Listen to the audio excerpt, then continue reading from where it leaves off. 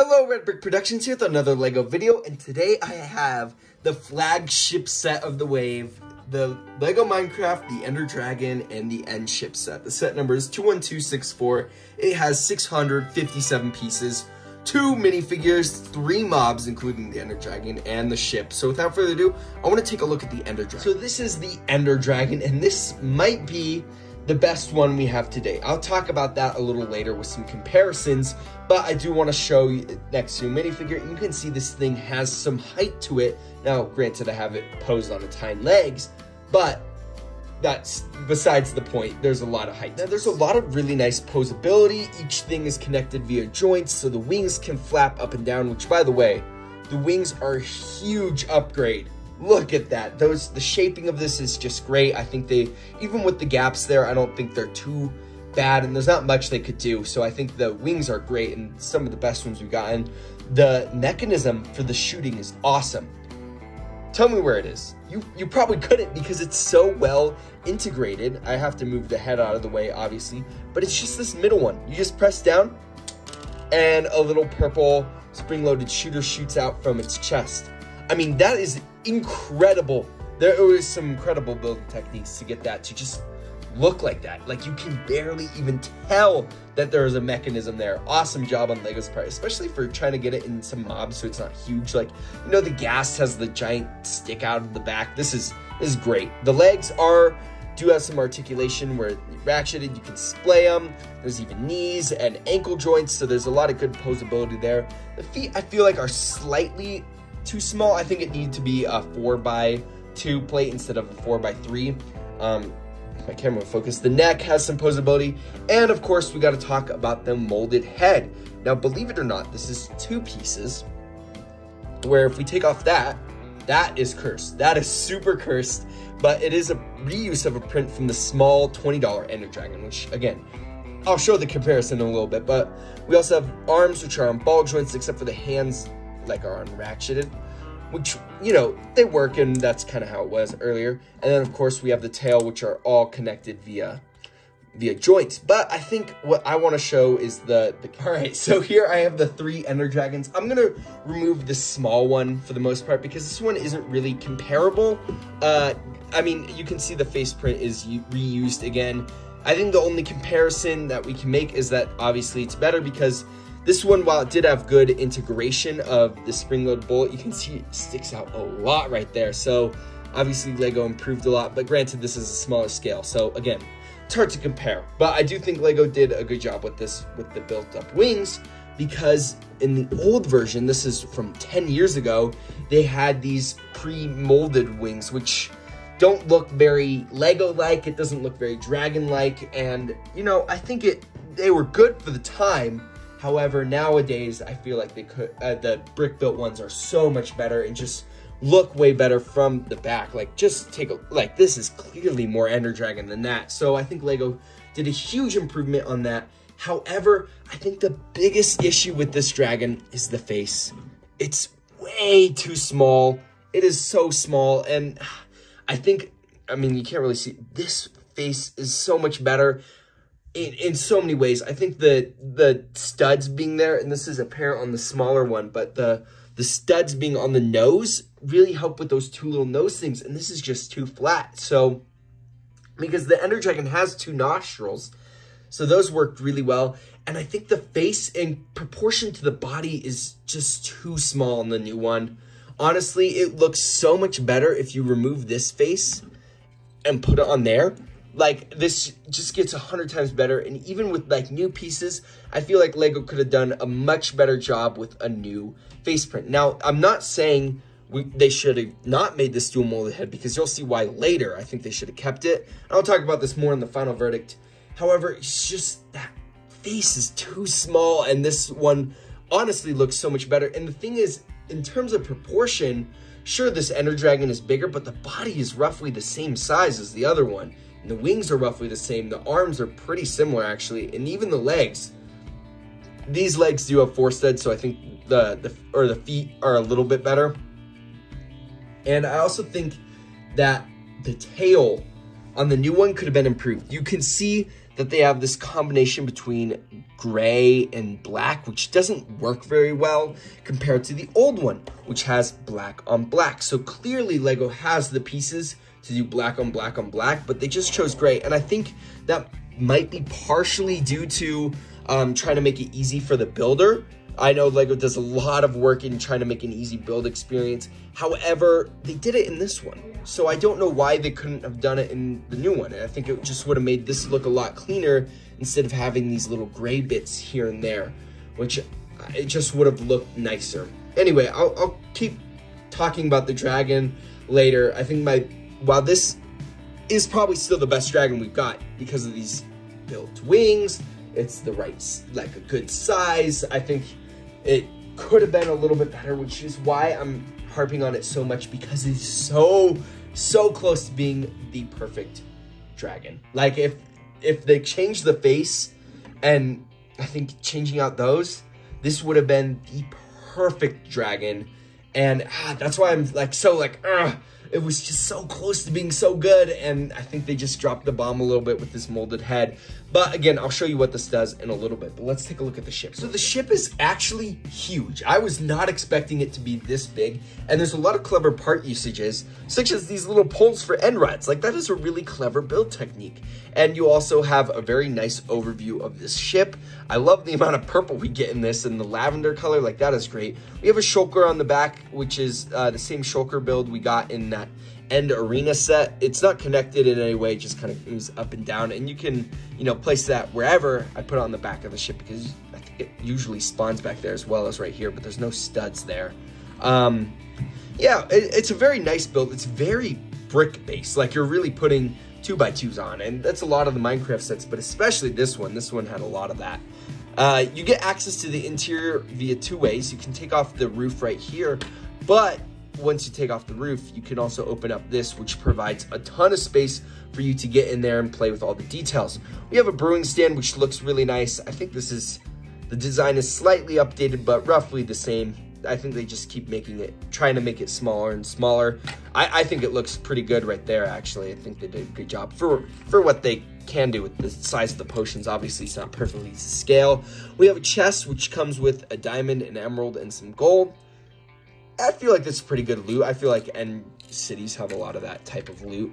And then, of course, over here, there's one more feature where there's those two randoms. Now, at first, I was kind of confused on what these studs did, but they're in item frames, so you can put the wings, or the elytra, on there. And so it's supposed to act like the item frame for the wings to go on. And you know what? I think that works well. For the space that they had and like how big the wings are and stuff, obviously they can't make like a tiny little miniature wing. Maybe they could, but like it wouldn't really do them good as that does. Like I feel like that is much more practical for them. And yeah, I think it just works well. And this just shuts up like that.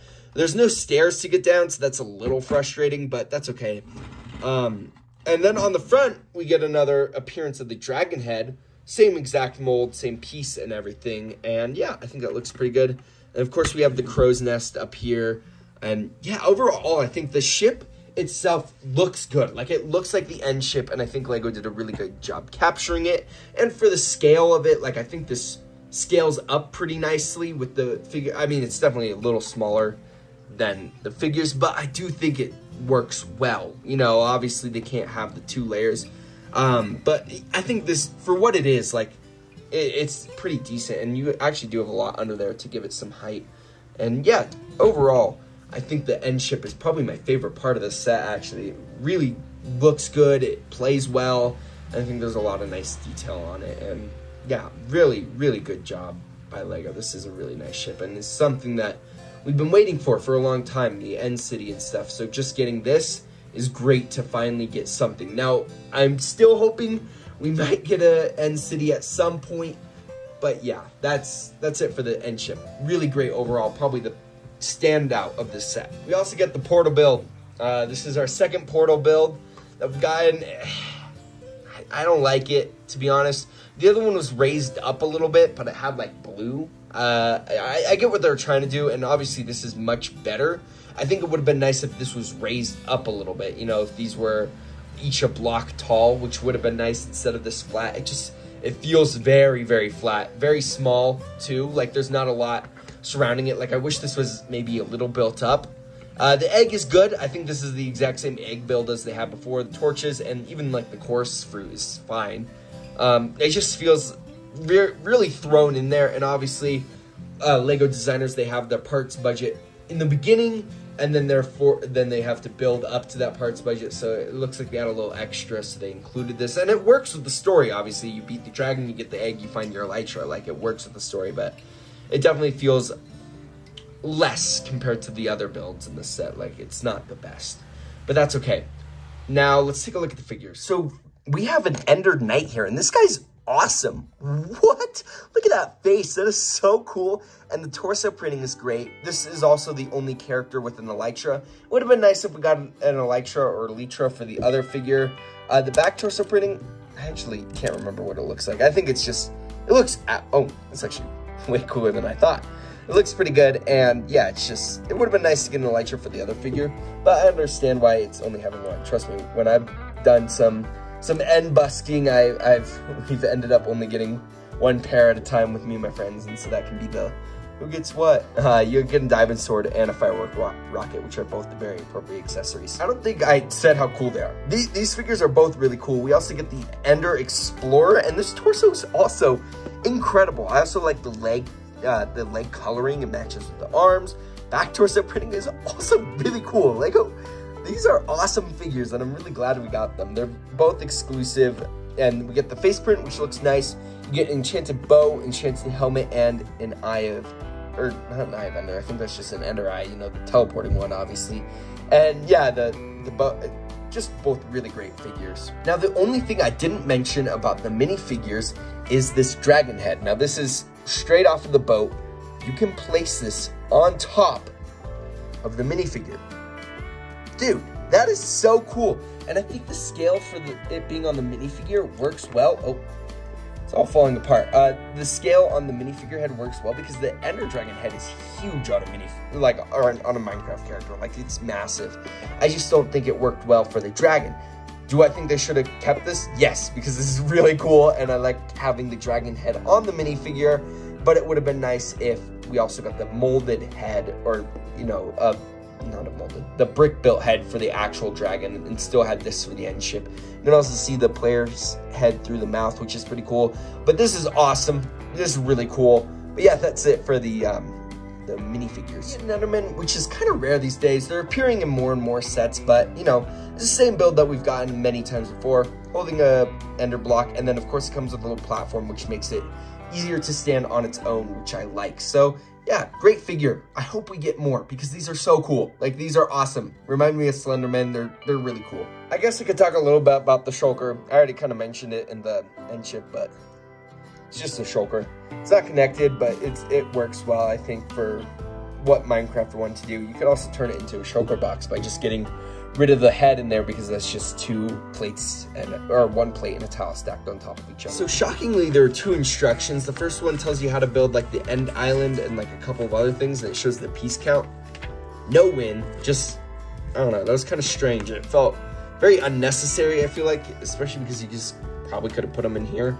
The second instruction shows you the set all built up, has an ad for all the sets of this wave. I have done a review of all these so far, except for this one and this one.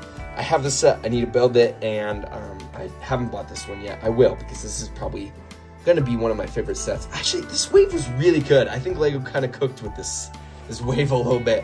And then, of course, you have the wind. So, yeah, that's it for the instructions. So, for the leftover pieces, they're not many, but you do get some prints there for the mobs and the Ender Eye. You also get another diamond and an emerald, so if you want to fill up that chest with a little more loot, like, feel free. But yeah, that's it for the leftover pieces. For the box, I actually think this kind of blocky display where it's not like showing the details of the blocks kind of works, you know? I think it's better than most of them. The back of the box, of course, shows some of the features and stuff like that. So yeah, that's it for the box design. So for my final verdict, I am kind of disappointed with the set, and mainly with the dragon. Now, I like the dual molded head, and I think it works here perfectly fine here, and I like that it can fit on a player's face, but on the dragon it looks too small, and I wish I just wish they would have built up the face here and then included the molded head for the ship. Like, I think that would have been fine, and they didn't have to be the same. Now, if it were up to me, how I would have done this set, I would have gotten rid of this completely. Just taken it out. Like, I get it, but what I would have done is use those pieces to include a brick-built head, and then I would have actually added a little more to the wings by adding some more gray along the wings to give it the webbing, you know, the bone structure that wings have in all winged animals, and what the Ender Dragon has as well. I would also change those out to be black, the gray colors, and then I think this would have been the perfect dragon. Maybe a little bit bigger feet, just by a stud longer. I don't think that Lego is missing out on the play feature of the wings flapping because they are brick built. I'd much rather have them brick built and the little, you know, the fireball to get the dragon breath than the wings flapping. But this, oh, I also probably would have extended the tail out by 2 more little modules and 1 more neck, just to make this feel a lot bigger and more similar to the old one, because the old one is great. It was really great, but the new one is arguably better in terms of its building because there's more pieces and more stuff, and the wings are brick built. But the head is just, it bothers me so much because it was so close to being so good. The other thing I would have done, because there's still a lot of pieces left even with my transformation, is I would have included another shulker, because there's a lot of shulkers on the end ship. There's like 3, I think, that you have, like, typically that spawn on the end ship. You have the one guarding the wings, you have the one on the back, or there's like 2 on the back or something, maybe 1 in the front. There's a lot more shulkers on this, and they only gave us 1. I also forgot to say put the Enderman here. The Enderman is a nice inclusion, of course. Would have been nice to maybe get 1 more. I just feel like there's some stuff that needs to be in the set, and I think getting rid of this, fixing the dragon up a lot, would have improved the set so much. The ship is great. I don't think Lego could have done anything better with the scale that they have for the ship. Like, with the size of it, I think it's good. And I think if they made it too big, it would have, I don't know. I don't know. I don't know enough about the Lego process, because I know that they have to build the thing, and I bet this probably costs a little bit, as well as, like, you know, the shulker, since it's like a new one, just, you know, would have cost a little bit. The figures are great though. Like, I really like the figures a lot, especially the Cyclop Ender Eye one. Super cool. Overall, the set is really so close to being good. End ship is great. The dragon just needs a little more, and I'm thinking about modding this one, because this one's so close, and just swapping the heads of the old one, but the old one is very nostalgic to me. So, yeah, that's really it for this video. For $80, it's still not worth it. I can see it at 70 or like 65, but I really do see this being worth it at 70. So, you know, $10 expensive in 2024. Yeah, I can kind of see it. Would have been nice. So maybe wait for it to go on sale. The dragon, again, could have been better. I don't want to keep talking about it. It's just, it bothers me because it's so close. They were so close. But yeah, good set. I really do like the end ship. So if you want this because of the end ship, you're going to get a pretty decent end ship. Like, you're not going to be disappointed. Plus, the dragon is also, I feel bad because I don't want to, like, talk bad on it too much, because it is good. Like, it is a good dragon. It's just could have been better. And it was just so close to being good. But yeah, overall, it's a decent set. I would give it a 7 out of 10. Definitely kind of lowered my expectations. I had a lot of high hopes for the set. The ship is great though, so I'm still pretty pumped about my purchase and stuff. But yeah, that's it for this video. If you like this video, please consider liking and subscribing. I'd like to hear your guys' thoughts about the set in the comments below. Thank you guys so much for watching, and I'll see you in my next video. Peace out. Bye.